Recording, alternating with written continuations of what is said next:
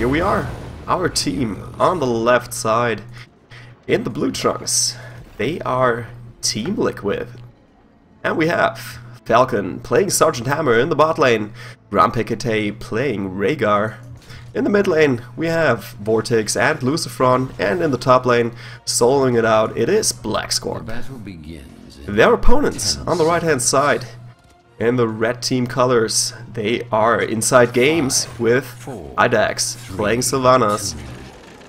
Das Gecko. Oh jeez, I don't know what I'm gonna call him. Das? Just Das? I think I'm going for that. Is playing Jaina, and Jackal playing Zeratul in the mid lane, and the triple stack will go down in the bot lane with Thray playing Uther, Mikichi playing Anubarak, and Hydex playing Sylvanas. And trying to hide down there, setting up a little bit of a trap. I think Falcon and Grumpikite, they're not gonna have it. Gonna stick around here, place a couple mines down and see what they can do from there. We might have a little bit of a switch. Abathur went to top lane and will now help out Illidan there against Jaina. And Grumpikite and Falcon, they're just gonna stay back, try to do a little bit of damage, stop this pushing potential that's coming out here for InsideGames. Ooh, nice little stun there onto Falcon, but he's behind the wall, he should be fine. Good disable here on the turrets here by Sylvanas. Grumpikite coming in, and they're going for Mikichi, but of course, with being the warrior, he can take quite a few hits and still be fine. And there, finally, Falcon setting up his defense. Let's have a look here in the mid lane. Lucifron is dealing with Jackal, but he's doing quite well so far. Nice little lane shifts here coming out of Abathur. Always switching back and forth, trying to help out whoever is needs most help. And that being Lucifron for now, but I think he might go for a switch once again, depending on how they're doing down here in the bot lane. And so far, holding up quite well. Even going up against Mikichi once again. There comes the stun onto Falcon, but he just blasts him back and stays safe. Grumpikite hiding up there, getting a little bit of health in from that healing totem. Let's actually have a look here at the talents. Oh geez, that's not what I wanted. Oh, did I forget? I think I forgot my my hotkeys. Let's check them in game in a sec here. Oh, maybe it's not set up correctly. Ooh, sorry about that. We'll have to fix that for the next game. We'll just check here. Abathur went for Pressurized Glance and going for Adrenal Overlord now. Down here, of course, we have the Healing Totem. No choice for his level 4 skill. Shadow Shield and Immolation on Illidan, and block on ETC and Echo Pedal. Then of course the distance increase here for Sergeant Hammer, Zeratul going for Regen Master and Vorpal Blade. And we should check out, since the first tribute is coming up, and Blackscorp is the only one for TeamLiquid for now, but Grumpikite coming in to help out. They're just stalling at this point. Abathur and ETC still being in lane, and so is Sergeant Hammer. So they're just gonna stall this for as long as they can. And I guess with this combination they can do this for quite some time. And Jackal actually taking quite a bit of damage here, and they pop him down! Blackscorp needs to get out of that fight though. He's quite low.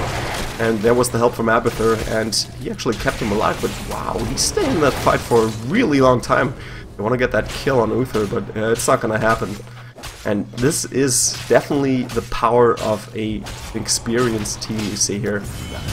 Getting that tribute, even though it's 2 versus 3, and that was pretty incredible, especially here by Blackscorp for sticking around for such a long time without getting pushed down. And starting to materialize in their level advantage now. Almost 1 level advantage for TeamLiquid. Sergeant Hammer had to port back down in bot lane, and she already took quite a bit of damage here in this bot lane. But it shouldn't matter too much. Let's have a look at the talents once again. Level 7 is now available for TeamLiquid. Going for Vile Nest here is Vortex. Then we have the Earth Shield by Rhaegar. Double First Aid on Illidan and Sergeant Hammer. And Battle Momentum taken by ETC. Once again, a little bit of a push down here. But Grumpikite coming in to stop him. And looks like they're not going to pursue this. Oh, there we go. At least got that fixed up again. Sorry about that. Level 7 now coming in for InsideGames as well. We had the Vorpal Blade, now the Searing attacks coming in for Zeratul. There's Envenom on Sylvanas and the follow-through, doing a little bit of more damage for basic attacks. Protective Shield, available for Uther alongside Clairvoyance, giving a little bit of extra map vision. So they have Arcane Intellect on Jaina, which same item has kind of annoying. And we have Frostbitten on Jaina, and there's the Bed of Barbs on a Moonbrag alongside Legion of Beetles. And they're pushing the bot lane quite well. Falcon and Grumpikite are in position, but they might need some help here with the Siege Giants.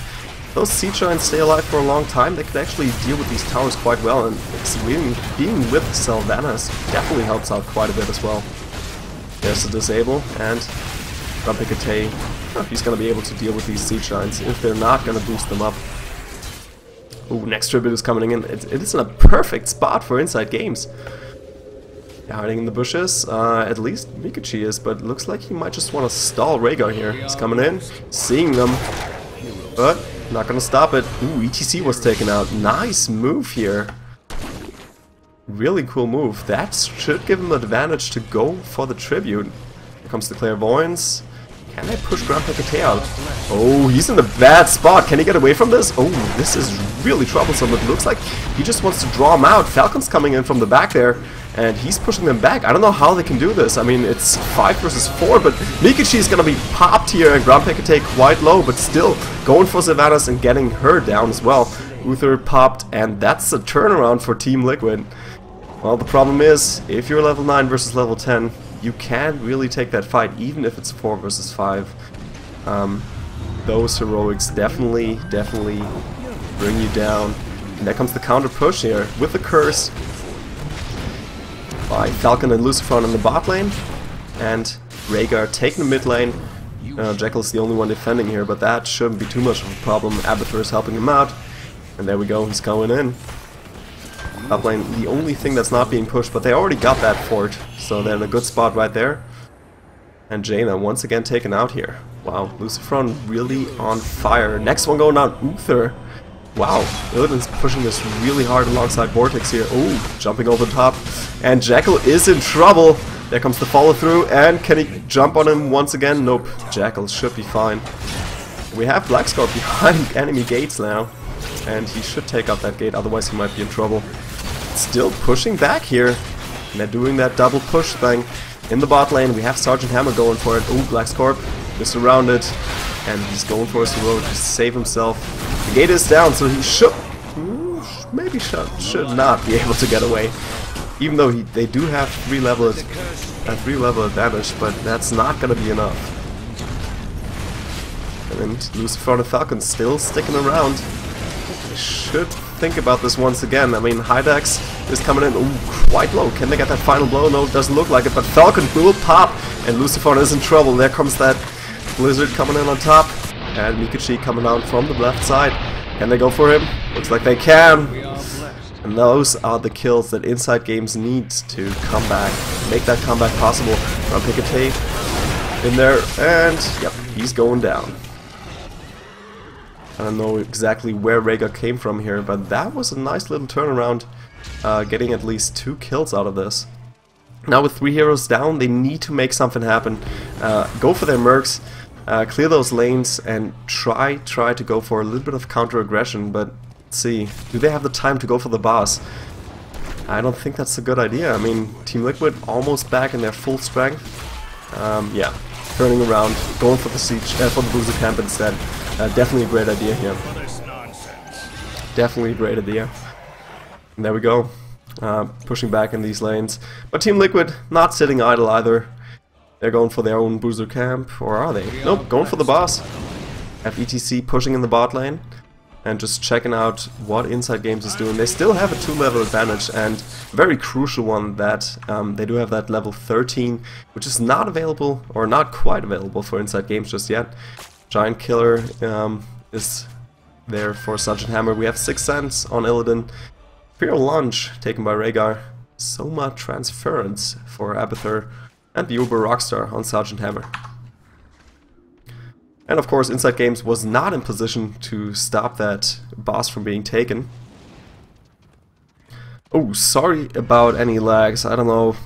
Probably Twitch servers acting up. I might be able to switch servers after this game, and of course it will be uploaded to YouTube later on. So if you did miss it or lags are just too crazy, you can watch it again on my YouTube channel, which you find the links for below the stream. And, whoa, kind of unsure what to go for here. InsideGames should have probably killed that boss before it did too much damage, but now they have to face another boss. Their own was stolen here by TeamLiquid, and they're gonna supply that boss with a little bit more pushing power, or just gonna split push it. Looks like a split push. InsideGames completely out of position right now, and this gives TeamLiquid the chance to go for that mid lane, take out the towers, take out the gates, and then possibly even storm up and go for the key. But InsideGames still fighting with the boss, but they're in a better position now to defend their mid key. I think they should be able to at least do something about it. Still, 3-level disadvantage. That's definitely a biggie. Oh, Hydok's in a really offensive position. I don't know if that's a good spot for her to be in. And talking about good spots, Falcon having an excellent position there on that keep. Pretty much took it out all by himself. And there was no way for InsideGames to actually engage into TeamLiquid here. Now, just clearing out these few remaining walls, buying themselves a little bit of time, putting on some pressure. They don't want InsideGames to get out of their keep and clear these lanes, get that XP back in, and they're just gonna keep them occupied. And look at this, Vortex just single-handedly going for the tribute by himself. This would usually be really dangerous, but the thing is, there's 3 levels ahead, and he's not doing it anyways. But hey, oh, TeamLiquid. Was a little bit surprised over here, and Vortex actually going down there, but it doesn't really matter. He was still in his ultimate form. Jackal popped, and Uther, the only one remaining, and looks like he can make his getaway happen.